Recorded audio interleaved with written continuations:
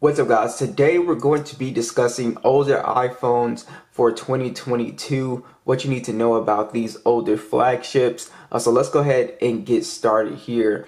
So we do have the iPhone 7. We're going to be talking about that in the 7 Plus, the 10R, and the iPhone 8 and the 8 Plus over here. And then we have the iPhone 10, and I do have the 10s coming as well. I've already had the phone, but I'm getting it back. But we are going to talk about that one as well too. Now, those are the ones that I consider, these are ones that I consider relevant older iPhones. The iPhone 6s and the original SE, I really don't recommend those because of the price problem that we're going to discuss with those phones. And also, we just got news of or a leak that phones with the Apple A9 chip won't be supported by iOS 16, so that's even a better reason, not to recommend those phones. So let's go ahead and get started. All right, so I want to talk about one of my favorite older iPhones first, and that is the 10R. So this is a very interesting device here. So if we look online, the 10R is going for around $325 right now, and it's a very good phone, very powerful phone. It is running iOS 15. The thing that makes this phone really awesome is the chipset in here. So the Apple A12 chip is very, very fast, even for going into 2022. It is a very fast phone when you're just using social media or you're just gaming or whatever. It is very snappy, and I think that's very important. And I also think this phone is going to get a very long update cycle as well because of that. So the big difference with this phone and other older iPhones is that the phones with the Apple A12 chip, so it would be the 10R and the 10s, these phones will be able to play games at high settings like PUBG, Call of Duty Mobile. It'll pretty much be able to still max out those graphics. So that is one thing that I really love about this phone. Now, the only downside with the 10R is definitely it only having a single lens camera on here.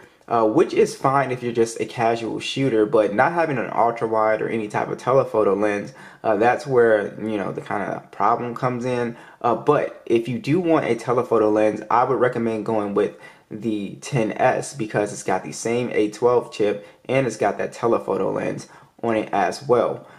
So another thing about this phone in particular is that the image quality is really, really close. So I did a side-by-side camera comparison with the 10R and the 13, and you should be seeing it right now. You will be surprised at how impressive the photo quality is on the 10R, even though it still has that one lens. Now, I'm not saying that it's better than the 13, but I'm saying for a casual smartphone taker, just a point and click person, the photos were pretty close. So I was really impressed with the 10R. Also, one thing on here is that the display, it's not an OLED display, it's an IPS display, but it is pretty bright. But this phone also gets very good battery life as well. So I really like the build quality on here. It kind of reminds me of the iPhone 11 as well too. So I think it has a more modern looking build quality to it. So the 10R is definitely one of my favorite older iPhones right now. Now, if we look at the price of the iPhone 7, it's coming in at this $100. And my issue with the iPhone 7 Plus, when people ask me about it, the issue with this is that it's too close to the iPhone 8 Plus in terms of price here. So that is an issue for me because the iPhone 8 Plus is definitely a much better device if you want a big iPhone with the, because you want the Touch ID, you want the home button. So I would not recommend the 7 Plus simply because it's too close to the 8 Plus, and the 8 Plus is going to be a better buy. Now, the iPhone 7, on the other hand, is perfect for $100. This is perfect for a kid. It's perfect for a backup phone. It's perfect for somebody with an Android phone and you just want to use iOS because you want to use iMessage, FaceTime, something like that with your family members. This is really a great phone for the price point. It's very compact, very small. I love the build quality as well. And I think this phone has aged well. It is going to get iOS 16 as well too, so that is really awesome. Performance on here is pretty solid too. It's not like it's a laggy phone or anything like that.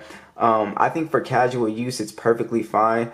And also here, it's a small 4.7-inch Retina IPS display.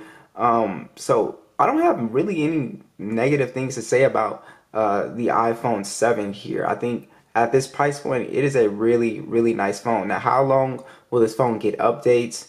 I think I would give it to maybe iOS 17. I think that'll probably be the last thing, but you can't really be for sure with Apple because of the iPhone 6s is running iOS it is running iOS 15, so that is quite an old phone. So this one could possibly go to iOS 17, but we know for sure it's getting iOS 16. The cameras on these 7 are fairly solid, not terrible. You can tell it has shown its age, but I think the cameras are still pretty clean in good lighting conditions. I definitely wouldn't say they're bad by any means. I think Apple has done a great job with image quality, and video on here is pretty solid as well too. So I really like the iPhone 7 as just a really cheap option here. So the iPhone 8.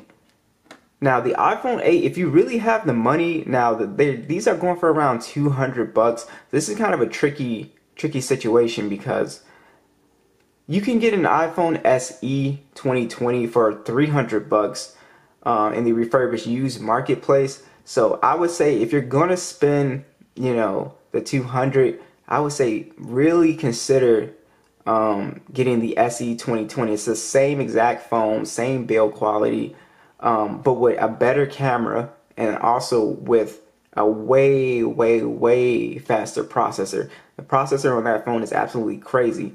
But the iPhone 8 by itself is still a pretty good buy. It's way smoother than the iPhone 7. That's one thing I noticed. The chipset in here, it's just a way better performer as well. So I'll say if you can get this phone for a really good price point, if you can get it well below $200, like if you go on eBay or something like that, this is way more smooth than the iPhone 8. So if you do want like a secondary phone, like I said, a phone just for FaceTime, iMessage, you got an Android or whatever, or you just want to give it to a kid, the performance on here is going to be way smoother. Now, it's not going to be able to max games out and stuff like that, but that's just one thing I noticed with this phone. It's a very smooth phone.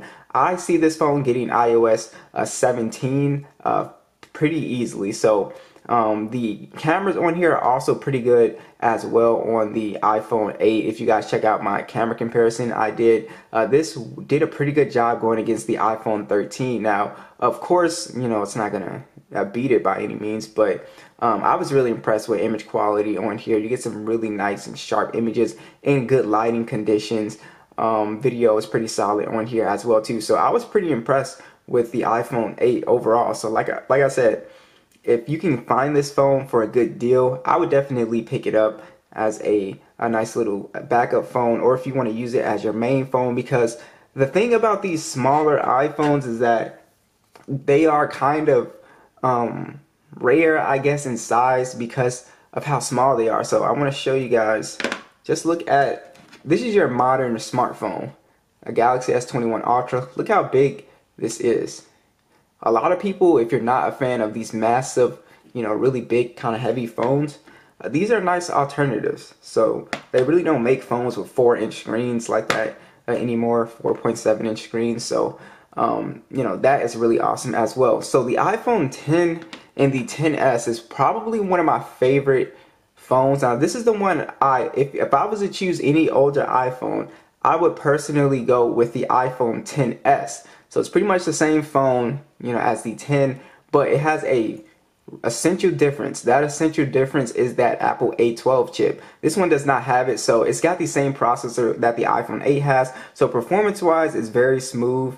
But the thing I love about this is if you can find this at a good price point, it is definitely well worth it. You get the more modern design here. You get Face ID. You get a beautiful OLED display, better battery life. The cameras are slightly better. So if you can get this for a good price point, because these are going for around $300. But the reason I said go for a 10s is because watch when I type in 10s, and this might be a big price difference just for some people, but I don't think it's that.